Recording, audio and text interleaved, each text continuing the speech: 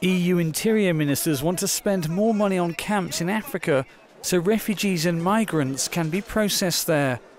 Governments hope it will dissuade them from trying to cross the Mediterranean to Europe.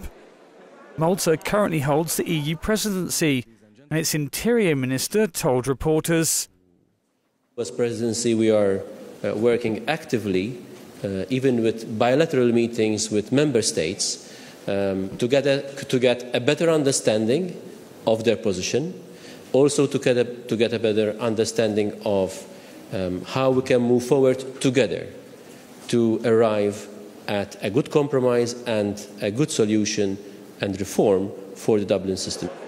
Southern EU nations have borne the brunt of the influx.